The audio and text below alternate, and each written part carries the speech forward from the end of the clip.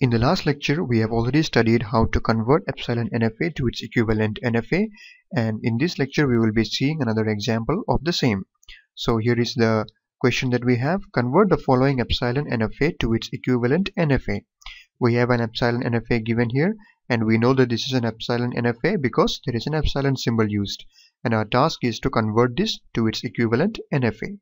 So here we will draw the transition table for the equivalent NFA. So I've already drawn this table here so that we can fill it up right away, and the procedure for converting an Epsilon NFA to its equivalent NFA was discussed in the last lecture, so we'll follow that.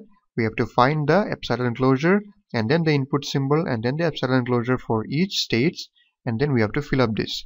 So let's start with state A. Let's see what will be the equivalent value for input 0 in the NFA.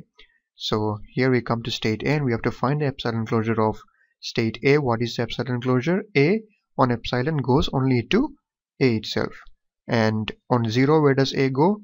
It goes to B. And then the epsilon enclosure of B. Epsilon enclosure of B is B itself and also C. B and then C, because B on epsilon can go to B itself and also it can go to C. So we get the states B and C at the end. So that means A on input 0 will go to states B and C. Now let's see on input 1. A on input 1, what will happen? We have to find the epsilon enclosure of A, which is A itself, and A on input 1, where does it go? A on input 1 does not go anywhere, so it is 5. So since it is 5, here also it will be 5. That means A on 1 will not go anywhere in the NFA. Now let's come to state B. B on epsilon closure. What is the epsilon closure of B? B and C. B and C. Now B on input 0, where does it go? It goes nowhere. It goes to 5. And then C on input 0, where does it go? It goes to C itself. And now we have to find here, this is 5, this will also be 5. And now C's epsilon closure. C's epsilon closure is only C.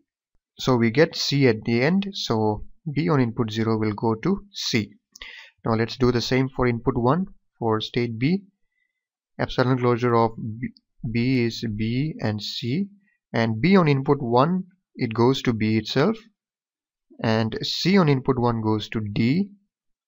Now epsilon closure of B. Epsilon closure of B is B and C. B and C, and then epsilon closure of D is only D. So at the end we are getting states B, C, D.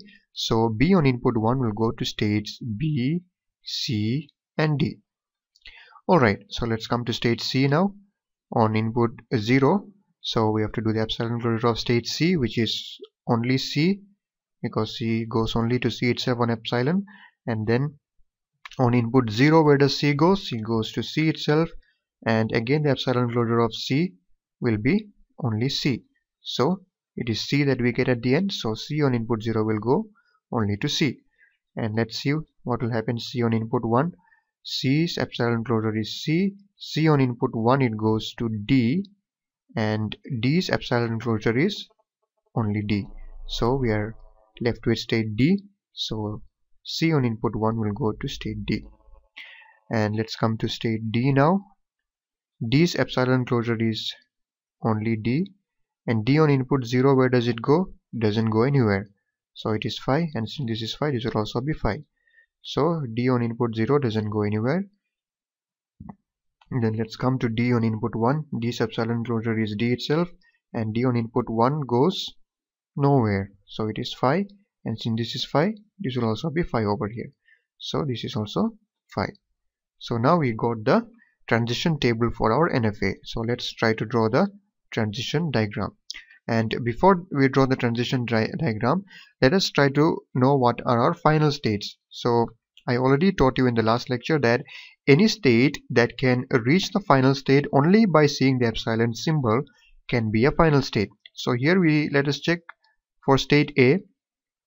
A cannot reach D just by seeing epsilon. What about B?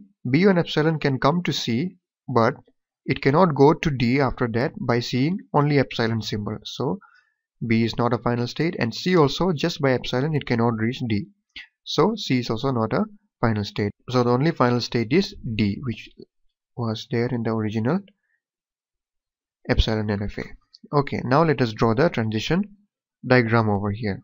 So I have states A, and A is my initial state or starting state, and we have state B, and let me put state C over here, and state D is here, and D is also my final state. So let's see. A on input 0, where does it go? It goes to B and C. So A goes to B, and also it goes to C on input 0. Okay, and then what about A on input 1? A on input 1 does not go anywhere.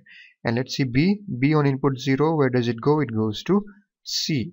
B on input 0, it goes to C. And on input 1, where does it go? B goes to B itself, C and D. So B goes to B itself, and it also goes to C, and it also goes to D. This is on input 1, 1, 1, 1. Alright, now let's come to state C. C on input 0 goes to C itself, and C on input 1, where does it go? It goes to D. C on input 1 goes to D. And D on input 0 and 1, it doesn't go anywhere. So this is the complete NFA. So here we have successfully designed the NFA for the Epsilon NFA that was given. So I hope this was clear to you. Thank you for watching, and see you in the next one.